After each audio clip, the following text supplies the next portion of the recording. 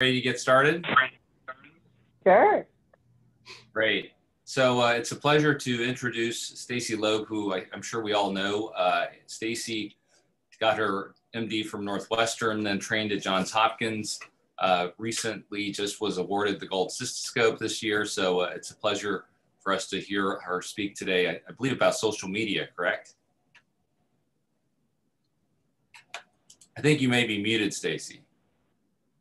Sorry, it's digital technology, so including social media, web, apps, and telemedicine. Fantastic. And I've got a note, Stacy's nomination and election as Gold Cystoscope Award winner this year. Often that's a very political process. I got to say the nationwide support for Stacy was remarkable for all of her work in supporting prostate cancer surveillance, use of active surveillance, and testing for prostate cancer. So congrats, Stacy. It's really well deserved. Oh, thank you so much. Okay, so I guess I'll go ahead and share my screen. Can you guys see the screen okay? Yes. Okay, perfect. Okay, so we're going to talk about the promise and the peril of digital technology in urology.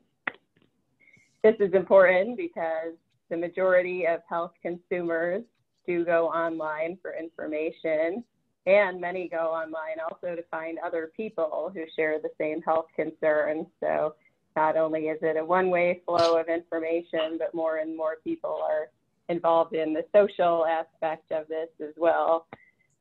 Social media use in general is on the rise in our country, with the top 3 platforms being YouTube, Facebook, and Instagram.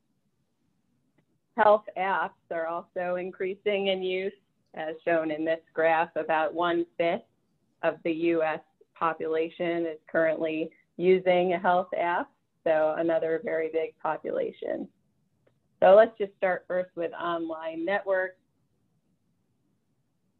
Many potential benefits for healthcare providers specifically, and these include advertising, maybe even more so now during the pandemic, where more traditional venues of hearing about our institutions and departments may not exist. Also important for clinical care, medical education, professional networking, and research. This is a study that we did a few years ago. I think I conceived this actually trying to prove to my boss that Twitter was important and impactful. But we showed that urology departments that had more Twitter followers and tweets had a significantly higher US News reputation score. Now this is a correlation, so I can't say that there's a cause and effect relationship, and it could be even reverse causality. It could be that departments that are more famous just had more followers. But it seems, self-explanatory that if you publicize the good things that are going on in your department and all the great things that people do, that it could only help the reputation score. This even came to a head more this year with all the virtual residency applications, and there was a lot of use by social media by applicants. So there's even dedicated accounts and lists for applicants showing all of the different urology programs, and it was really widely used. So I think it took on a whole new role during the pandemic. In terms of clinical care, there's a lot of clinical discussions happening on social media. Jeremy Teo and colleagues introduced the Urostomy hashtag in 2018. That stands for Urology Social Media, and they've had a lot of discussions on there between different urologists. They've even had live case discussions, discussing specific cases, but also just general conversation among the urology community, and this has led to successful research collaborations. This is just some examples of crowdsourcing cases. So on the left, you can see one from Twitter, where Eric Klein was asking colleagues about a case of a man with, elevated, well, I guess not really elevated PSA, but a suspicious MRI, and what would people do? And you can see that, in a day, he got 339 responses to this question, and it was, kind of interesting to see where a large number of colleagues would go. So instead of calling your one mentor on the phone and asking what they would do under this specific circumstance, it's pretty neat to be able to find out, what hundreds of colleagues from around the world would do in a specific scenario. We don't know who the people are that responded to this or anything, but it certainly provides some insight, and there was definitely a clear leader. On the right is an Instagram post showing a pathology slide. There's a lot more case discussions going on more visual platforms for specialties like radiology and pathology, where there's a lot of visual content. Social networks can also be used for clinical guidelines dissemination. This is a project that I worked on with the EAU, where our group of about 4 urologists was tasked with converting all of the EAU guidelines into social media posts. This was starting in 2014. So first we started with Twitter, Facebook, and LinkedIn. This just shows the dissemination on Twitter during about the first 18 months of release. And these guidelines posts reach more than 9 million people just on the one platform. So it was a nice way to share the guidelines and led to a lot of link visits to the full guidelines page. So we hope that this helped to promote wider use of evidence-based management. Social media have also become an important learning tool for medical education. This paper about young urologists in Europe found that video content on YouTube was ranked as the preferred tool to learn about surgical technique. And I think the use of these online networks for education has really expanded greatly during the pandemic, with the Empire Lecture Series and many other online educational opportunities.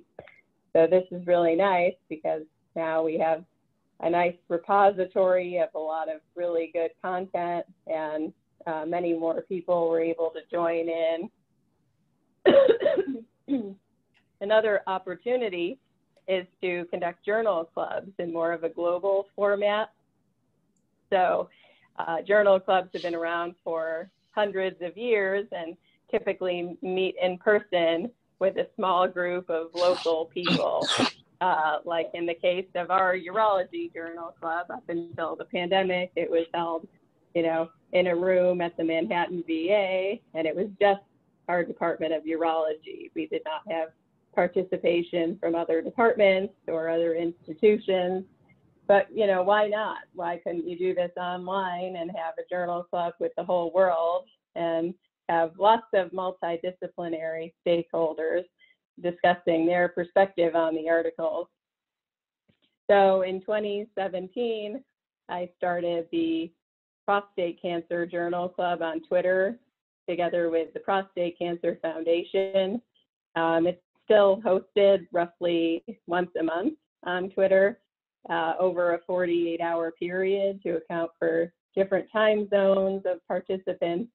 And we've had a really good response, and even more so than people actively posting to it, many more people read the post. So it's been a nice way to share important new research in prostate cancer. And the participants have been from multiple countries, more than 15 different countries, different medical specialties, and also about a third of people not in medicine. So it's a nice way to allow patients and other stakeholders to participate in research discussions. And if you I think that sounds interesting. Good news. We do have Prostate Cancer Journal Club starting today. This is the article that we'll be discussing for the next couple of days. So if anybody would like to join the discussion of this paper, really quite a fascinating paper, you can go to the hashtag ProstateJC on Twitter sometime in between now and Wednesday, and we'll have the authors of the paper and a series of discussion questions, and you're welcome to join in if you have any comments or just follow along to see what the authors have to say about this quite provocative paper. Social networks are also great for professional networking among clinicians. These are just a few groups that I actively follow and enjoy a lot. The Women Docs in Urology group on Facebook. The AUA has Urology Place, which is a forum. But there's many opportunities to meet new colleagues online. And, you know, it seems that people do find these networks helpful. Cora is asking, what is the site? So for the Prostate Journal Club, it is just on Twitter. So the PCF account hosts the Journal Club. It's at PCF Science. So if you follow them, you'll see the tweets. Or you can just search for the hashtag ProstateJC and you'll see the string of the discussion. So either way. And, you know, it'll probably continuously happen between now and Wednesday. So I'd say just keep checking back to that hashtag throughout the week. So this is a survey that we did of participants in social media feed during the 2014 EAU and AUA meetings, wherein the majority of users do perceive that social media was helpful for numerous professional goals. So maybe the people who don't think so weren't using it, and that's why they weren't in this survey. But I think it's pretty clear that it helps with networking, information dissemination, research, and I'm going to share you some examples that we're doing. Here is a recent publication using social media for research. Actually, this just came out a couple of days ago, so hot off the press. But we wanted to see the patient and caregiver perspective from prostate cancer patients and their families on what impact COVID-19 has had for them. So we use data from 2 different online health communities, and we search for all of the posts that mention coronavirus, COVID-19, pandemic, or any kind of related keywords to see what were the patients and their families talking about. And really, their concerns were far-reaching. There was a lot of worry about the impact of COVID-19 on prostate cancer care. People were having trouble getting prescriptions, testing, treatments were getting delayed. Some of their physicians had been redeployed for COVID care and couldn't be reached or weren't available to see them. There was slowdowns in research and interruptions in clinical trials. It also was more difficult for their coping capacity to deal with their cancer in the midst of everything else that was going on. But then conversely, they also had a lot of concerns about the impact of prostate cancer on COVID-19. So there's a lot of questions over the impact of prostate cancer on the risk of getting COVID, and also concerns that if they have a diagnosis of cancer, that maybe they would not be given a ventilator if there became shortages with many people hospitalized. And then interestingly, these health communities about prostate cancer were also just discussing COVID itself and asking each other questions about it, sharing articles and making comments. There was a little bit of misinformation, 7% about COVID that we found in these posts, just inaccurate comments about masks or the danger of COVID compared to the flu. So that's just an example of a research study using social media data.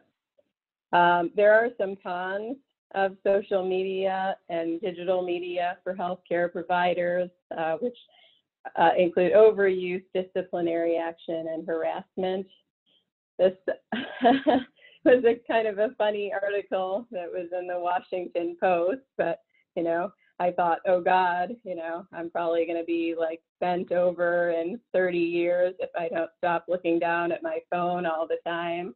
So I think we definitely have to be mindful of the ergonomics and, you know, make sure that we don't get tech neck.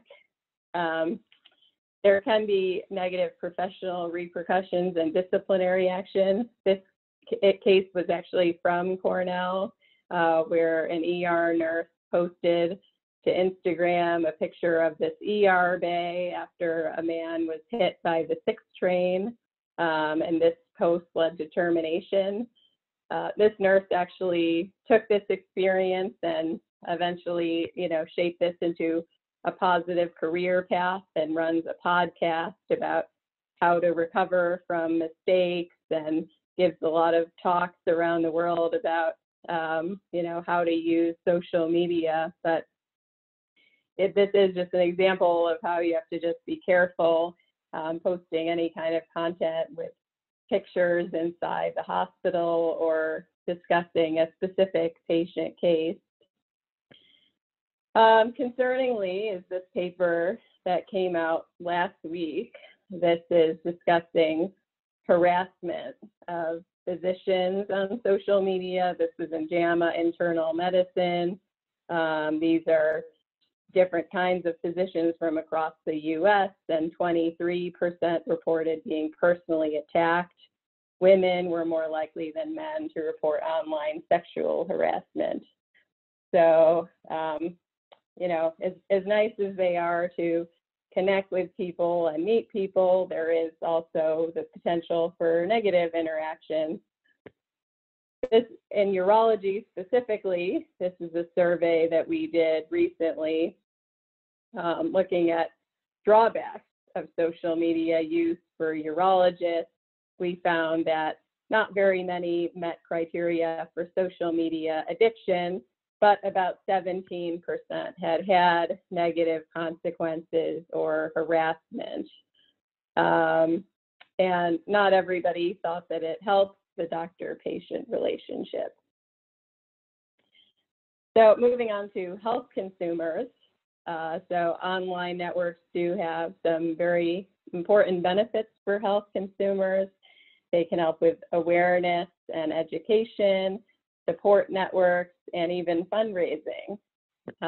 So if you look at Instagram, Facebook, any of these networks, there's a lot of great awareness messages, and some of these are quite striking, like this graphic about your penis thinks you should stop smoking from Instagram. I think this is very attention-getting and, you know, could help to raise awareness of the links between smoking with ED, for example. A lot of good medical research is shared on social networks.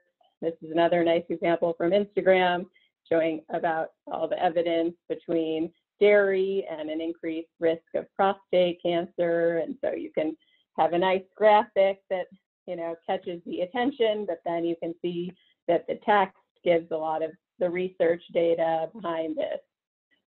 And it has been shown empirically that YouTube is an effective way to provide patient education. This was an excellent study called #PostBabyHankyPanky, in which they developed 5 YouTube videos about sexual concerns among new parents. These videos had more than 90,000 views in 14 countries. The investigators found that watching the videos was associated with significantly greater confidence coping with sexual issues and discussing them with partners. Wow, that was so cool. That was from my SMSNA talk, and I thought, well, I should throw that in, and it still had the presentation. Also, there's a lot of support available for patients and online networks. So these are just like a few different examples of closed groups on Facebook that people can join with erectile dysfunction, newly diagnosed prostate cancer. So especially nowadays where, local support groups are not meeting, or, maybe you would just rather go to one that's virtual with people who are not in your area, or there's not enough people who are like you that have a group in your area that you can go to one of these groups and you can see it's closed. So you have to actually answer the screening questions and become a member to be able to see the posts in these groups. And then, as I mentioned, it's also being used for fundraising. So this is a study that we did looking at crowdfunding that is going on between patients with different kinds of cancer, and is primarily being used to help offset treatment costs because of all of the financial toxicity of cancer care. So can be useful for health consumers as a source of information, even a source of funding. But there's definitely a lot of downsides to online information, including poor readability for a lot of the information that's at too high a reading level or is not readily actionable for health consumers. There's also a lot of bias and misinformation that is circulating, as well as concerns about equity. So this is a study that just came out in urology practice. It was looking at male infertility websites. There's many such studies. This was a recent one, and I thought that this is a good example. And they used the Discern criteria, which is a validated criteria for assessing the quality of consumer health information. And only 12% were good quality, and 7% met JAMA benchmark criteria. Also, the reading level was difficult. So this is pretty consistent if you look at a lot of websites for a lot of different urologic conditions. So this would probably be a very similar finding across the board. Another concern is just difficulty in discerning underlying conflicts of interest when you're looking at online information. So this study was in JAMA Internal Medicine a few years back, looking at Twitter posts by hematology oncology professionals, and they found that many of them are discussing health-related topics, not surprisingly, and a good number of their posts mention commercial products or services, but it's rare that you see any conflict of interest disclosed in social media posts or profiles. And this isn't something that's necessarily intentional or trying to be nefarious. There's really no room in somebody's Twitter bio to give a list of their conflicts of interest. And in a short post, it's not likely that you would include this information, but it is something that is worth considering. Maybe in the future, there should just be one online site where people update their conflicts of interest instead of doing it separately for every journal article and everything you do, because otherwise, it's just really unclear whether somebody has a relationship to the material. Another concern is just frank misinformation, which does seem to be pretty widespread. This is a review article that we published about spread of misinformation about urologic conditions on social media, and we found examples in urologic oncology, female pelvic medicine, endourology, sexual medicine, and infertility. So it is definitely out there. Some of our studies have been specifically focused on YouTube, since it is the most commonly used social media platform in the United States. This is a recent one. It just came out. I think it's the article of the month for European urology, where we looked at the first 150 YouTube videos about bladder cancer. 67% were moderate to poor quality of information using that same discern criteria that I mentioned before, and 21% had a moderate to high level of misinformation. So it's concerning when you think of the wide reach that this has and just how many people are seeing the misinformation on these big platforms, and with nobody really to police the information.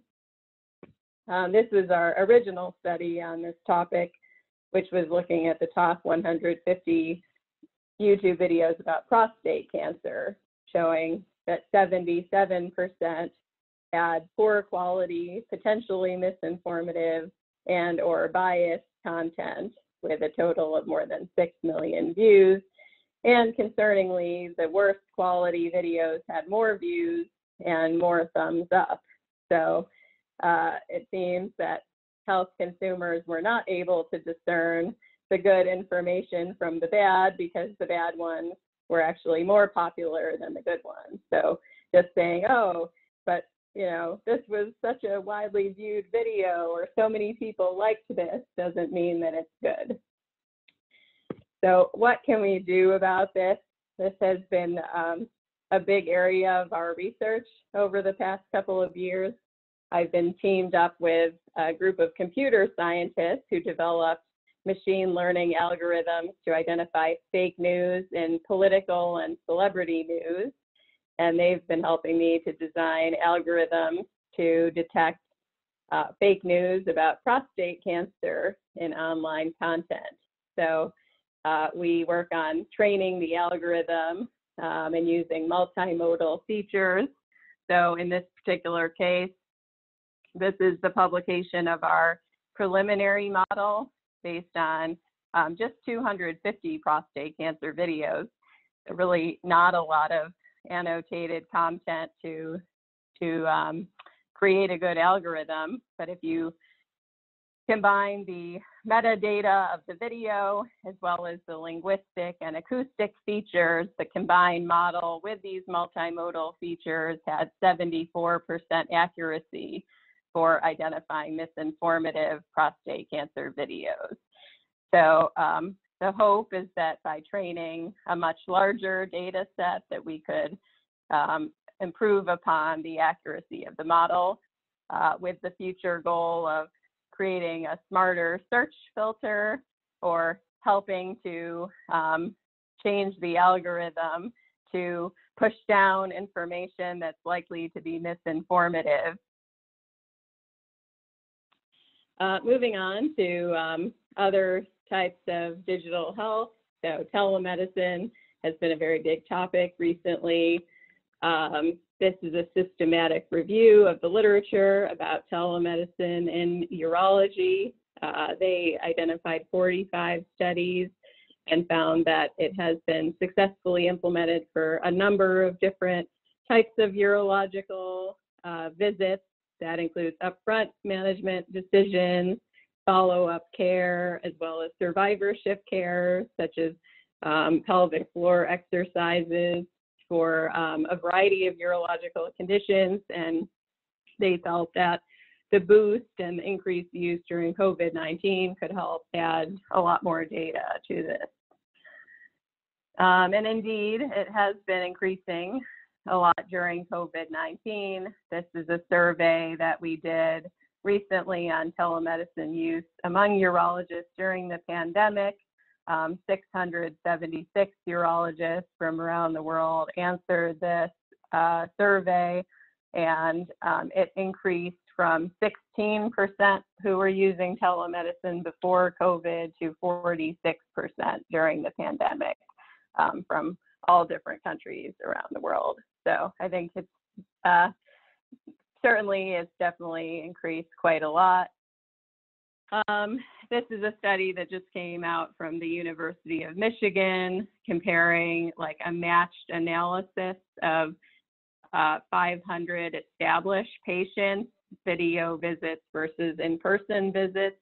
And they showed similar completion rates, but a much shorter cycle time from entry to completion with the telemedicine, not surprisingly, because somebody's not sitting in the waiting room and all this stuff. There was no difference in reimbursement thanks to recent legislation, but they did find more visits that were telemedicine were billed as level 3. I guess we'll see how this all pans out with the latest changes to E&M coding. Another downstream consequence of telemedicine that perhaps has gotten less attention, but I think should get more attention, is the opportunity to have a positive environmental impact. So this was what I thought was a very interesting study using life cycle analysis to look at the impact of telemedicine versus usual care for a couple of clinical units in Sweden. And they found that replacing the physical visits with telemedicine resulted in a pretty substantial decrease in carbon emissions. So not only do we see some benefits in terms of increased efficiency and shorter cycle time in the clinic, but we're also getting less carbon emissions from having people driving long distances to see us. But this is not perfect.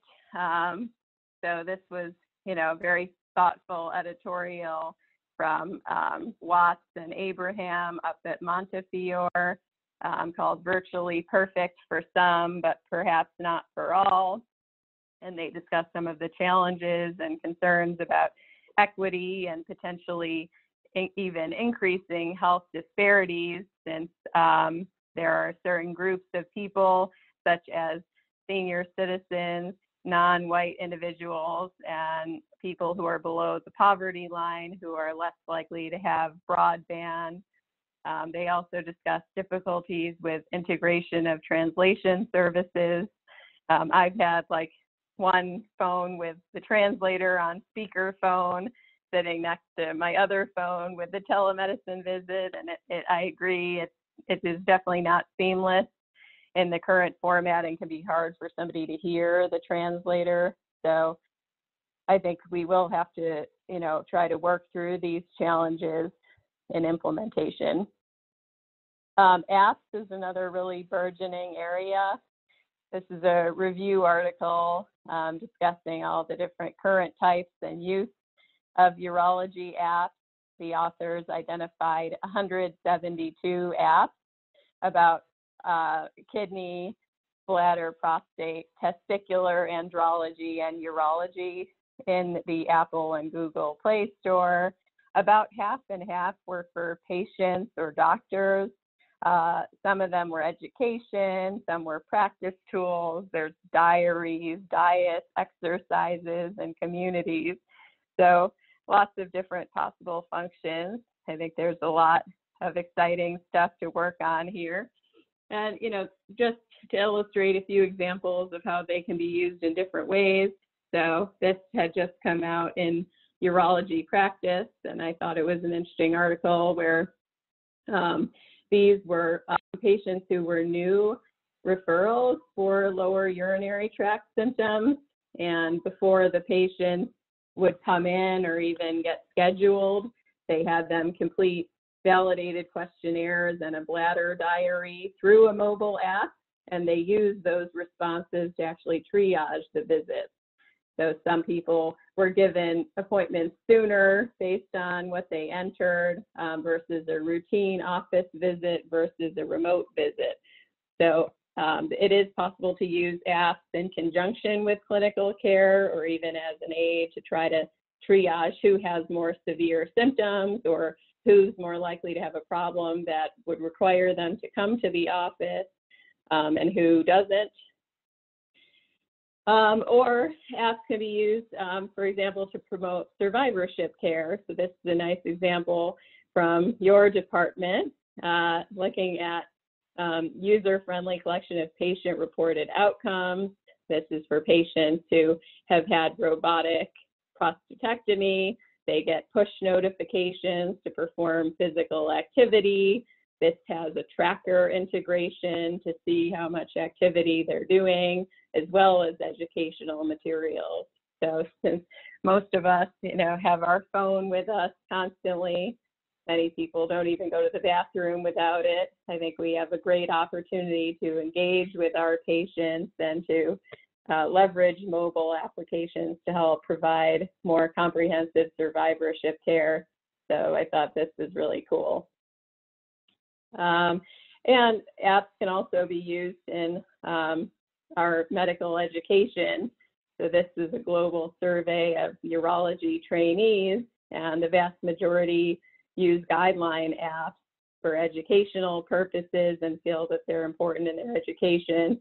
And I could say definitely I see this to be the case. I cover the resident clinic at the VA, and they're often using apps to, look up how often somebody needs imaging after treatment and things like that. So I think that they could be very helpful, not only for health consumers, but also for clinicians and trainees.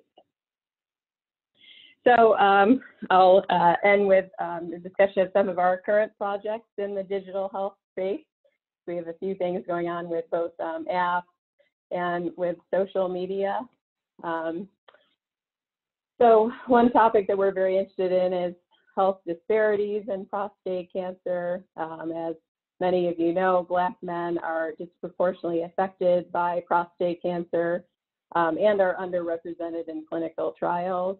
This is a study that I published with Hala Borno from UCSF, looking at videos on YouTube about prostate cancer clinical trials.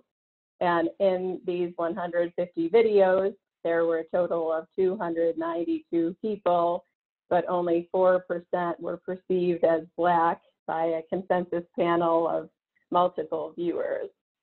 So this led us to proposing this grant project, which we're currently in the midst of. We have a DoD Health Disparity Research Award looking at the impact of online information on health disparities. So we're very interested to see how important is diversity and inclusion in the online space, and what impact racial concordance has for health information online in terms of trust in the information and clinical decision making. Another project that we've been working on is related to the sexual health of female partners of prostate cancer patients. So this is the preliminary data which we presented at the SMSNA 2019 meeting, where we used data from online health communities to look at what female partners of prostate cancer patients were discussing. And we identified some key themes where there was a lot of grief over loss of intimacy, practical adjustments that they were making for sex, feelings of isolation, emotional stress. And this led us to a grant project, which we're currently working on with a DoD Idea Development Award, looking in more detail at the impact of prostate cancer therapy on sexual quality of life of couples. So we're leveraging some of the information and the participants from these online networks to develop more tools to address unmet needs for the partners of prostate cancer patients to promote better sexual health for the couple. And another project that we're working on through a PCF Challenge Award, this one is led by Veda Giri at Thomas Jefferson, and I'm the co-PI. We are looking at how technology might be used to accelerate the implementation of germline evaluation for prostate cancer. So definitely in recent years, it's come to light that more prostate cancer has underlying germline mutations than was previously recognized, but there's a lot of difficulty in the implementation of germline genetic evaluation in clinical practice. So the first part of the grant is looking at this tool, which was originally created by Veda Giri and her team at Jefferson, and has since been modified by our team as part of this grant. But this is an app that is meant for healthcare providers, and there's two different functions. one function is to help determine who meets criteria for germline testing, and the second function is a series of educational modules with more information about all the different germline variants and what they mean and what different genetic results mean. So this is an example of the question intake part of this app. So you can answer a series of questions, and there's a branching logic. So the minute your patient you answer something where the patient is eligible for germline testing, then it exits out and you don't need to answer more questions. So with that in mind, question number one is, does your patient have metastatic prostate cancer? Because those patients are all recommended in the guidelines to have germline testing. So if you answer yes, you do not need to answer more questions about their family history or whether they have intraductal pathology or anything else. But if you say no, and the patient has localized disease, it will take you through branching logic to determine if the patient has a different family history or histologic criteria who would be recommended to have germline testing. And then the other portion of the app are these educational modules, which just have a lot of different information about what's in each of these genetic testing panels, what are the different kinds of results, what do you do with variants of uncertain significance, things like that. What are some of the different genetic syndromes that prostate cancer may be a part of? So we're currently in the midst, as part of this grant, of doing usability testing of the app, which has been going well. We have a human factors expert and are doing, think aloud protocol with usability testing and cognitive mapping. Generally, people have found this tool to be easy to use. They've used it in different ways in their workflow. And so once we complete this process, this will be hopefully publicly disseminated in the App Store sometime later this year. The other thing that we're working on in this grant is a web tool to provide pre-test genetic counseling. So once we determine that a man is eligible for genetic counseling and consideration of germline testing, there's still a bottleneck because there's not enough genetic counselors in the United States. So many institutions don't have one, and even if they do, there might be long wait times. So we set out to determine, could we replace the genetic counselor and give pre-test counseling through an online interactive web tool? So we are currently recruiting for a randomized trial that is comparing the traditional genetic counseling for pre-test education versus the web tool. So this screenshot just shows one of the sample modules from the web tool. There's 9 modules, and they contain information in a text format and in a video format, and the participant has to answer some questions to show that they understood the material before they can progress through the modules. So this will be interesting to see if we can replace pre-test genetic education with just an interactive web tool, and that would save the time and effort of the limited number of genetic counselors for the back end and helping with interpretation of results and specifically management of families and cascade testing in the case of positive results. Finally, some recommendations.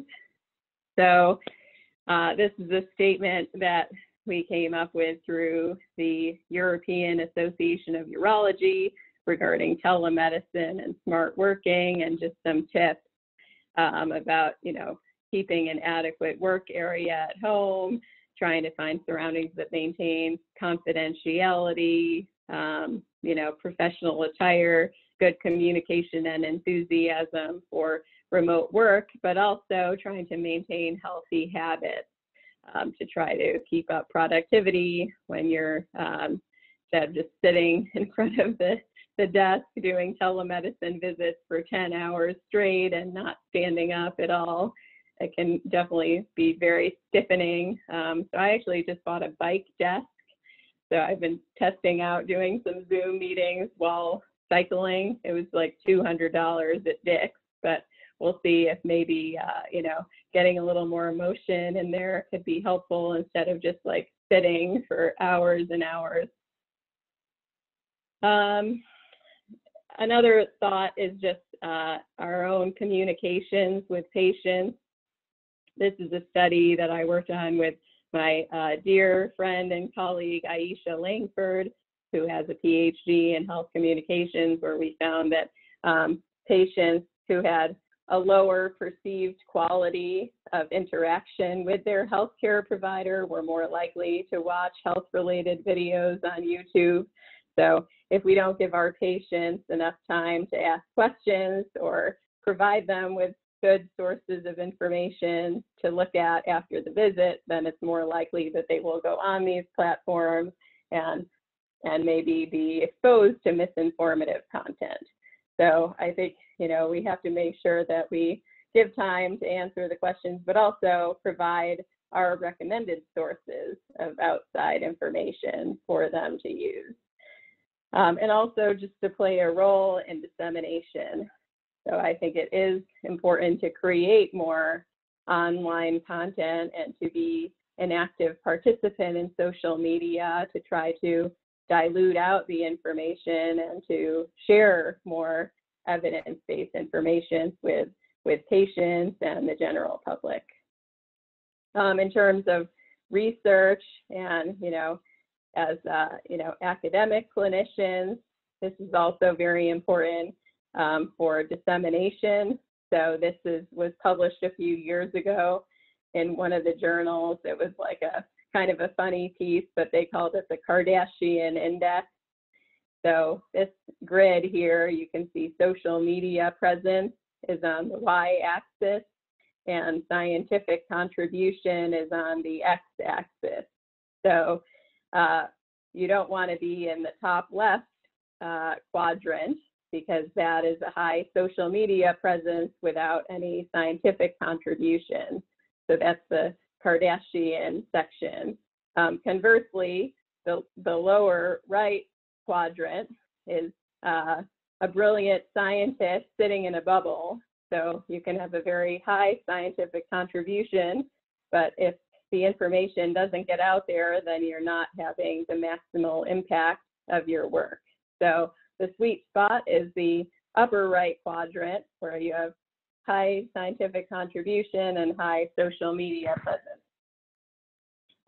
Also important, though, to familiarize with the guidelines on social media use. There's actually 3 urology-specific guidelines on best practices. So I recommend, especially for the students and residents, before actively engaging, to just review these guidelines. It's important not to post any confidential patient information, just to, be courteous, know your institutional policies on social media, etc. Most of this seems pretty self-explanatory, but I still see people post, images from CT scan and they haven't blacked out the patient name and things like that. So it really is important to just go the extra mile. And then in terms of trying to get more engagement, here are some data-driven tips. So we took all the tweets from one of the EAU meetings to see what was more successful, and we found that there was greater engagement when you included more description, mention other people, have a photo, and also when you engage with others. So particularly for social media, the purpose is to be social. So it shouldn't be just a one-way stream, it should be an interaction. And so never too late, but I recommend, being friendly and also parsimonious. Save the post for what matters and give a nice description that draws people in. So in conclusion, there's definitely a substantial use of digital technology in all different facets of urology. Certainly, we've seen a lot of benefit for clinical care. Personally, I really enjoy telemedicine visits, so I'm delighted that it's taken a more prominent role. And I think that all the social networks and the online environment has a lot to potentially add for patient education, interprofessional communications, and research. But definitely there are some caveats. So we need to ensure equity, quality, and try our best to prevent the spread of misinformation. So thank you to my committees and to Declan Murphy, who initially got me started on Twitter, which caused, I guess, somewhat of a career pivot back in 2012, and to the Prostate Cancer Foundation and Department of Defense for supporting our research. Thank you. Thanks, Stacy. That was a tour de force presentation on digital health. So one of the things that I wanted to get your thoughts on, these days I'll tell the residents, so your paper really got a lot of likes or retweets on Twitter. And oftentimes I think the residents are more so on Instagram now. So do you see that kind of generational gap coming into effect at some point where everything will transition over to another social media platform? I mean, I use a lot of Instagram too, and I think it is a great platform. I think figuring out how to make salient urology content on different networks is going to be a challenge. But yes, I think certainly, and if you're trying to use it to discuss health conditions, thinking about who is the demographic of your audience could really determine where you go. I just had a call yesterday with a sexual medicine specialist from a different part of the country who was getting into social media and asking for some tips. And, I think actually TikTok would be great for the populations that she's trying to reach. So I think it's just an important analysis of your audience because of the current demographics of the healthcare providers in our field. It seems that Twitter is still most important for interprofessional communication. But yes, I think there will be more use of Instagram in the future among urologists, and that networks like Instagram or TikTok may be important for reaching certain groups of patients. In my particular case, not so much, because that's not where most of the prostate cancer patients and their families are. So for studies where we're trying to do something patient-facing, like right now we have a different study that I didn't show where we're doing sponsored ad campaigns targeting prostate cancer patients. And for that one, we're using Facebook because that's the platform that demographic would be more likely to use. Stacy, that was a great presentation. How you doing? You mentioned sort of obliquely something that I know has come up here, certainly on the operations committee, sort of this issue of equity and ability to access information, particularly, for example, for older patients, probably like prostate cancer patients that you see. And I think it's pretty straightforward for our residents and trainees to sort of, like you said, pop onto whatever social media app of their choice, for that day. But thoughts about patients who are older, patients who might not have access to sort of the internet that we probably take for granted. Yeah, I mean, I think there's definitely a lot of challenges. I mean, I'm sure you've experienced it and I've experienced it where the patient is scheduled for telemedicine, but they just, can't get on or don't know how to do it. And there's been a few studies coming out just looking at the different demographic of patients who had telemedicine visits over these past few months compared to the same urology department a year ago, showing certain groups who were just not really having access to care. So I think this is a work in progress. I'm not sure I have the solution to this problem, but it's something that we need to think about and try to make sure that we're still able to provide good care to everyone. I mean, on one hand, having some patients doing the telemedicine visits does, take them out of the clinic. So that leaves more opportunities for other patients who either don't have broadband or have difficulty with technology to come into the clinic. So, I mean, I think that it could still end up potentially being a net positive, particularly during a time like right now where like I'm trying to keep my in-person clinic very light. So I've been swaying as many people as possible to telemedicine instead, especially if they just need to, review an MRI or something like that. But then that leaves openings at the clinic for people who cannot or do the telemedicine for one reason or another. And then it's less crowded, so they have less risk of exposure by coming to my office because the other people did the telemedicine. So I don't know, could we still use it as a net gain, hopefully? Stacy, hi, this is Cora. That was absolutely a great talk. I saw a documentary that I can't remember the name right now, all about how Instagram really targets people. They know what you're looking at and they target them primarily for selling things. And I'm wondering that by using Instagram in urology and urology practices, if you found that you've been targeted in some way, or other people using Instagram have been targeted by, I don't know, advertising or in some way. Well, for sure. And I think that's a big concern of some of our patients. So we were doing some qualitative work with patients about their perspectives about these online networks. And one concern that people had is that some did not want to go on to YouTube or Instagram or other networks and search for prostate cancer, because then they got targeted.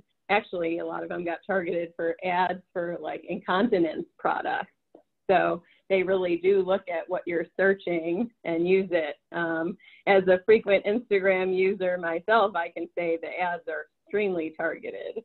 I mean, the ads that I get are for things like related to dogs or boxing, or definitely things that I search and not necessarily on Instagram either. So they seem to have integrated search history from other networks as well. So I think, the targeting can be good or bad. It can be good because you can run a targeted ad and really reach people very precisely who you want to reach. So if you're using an ad, that can be a great way to find a very specific population of people.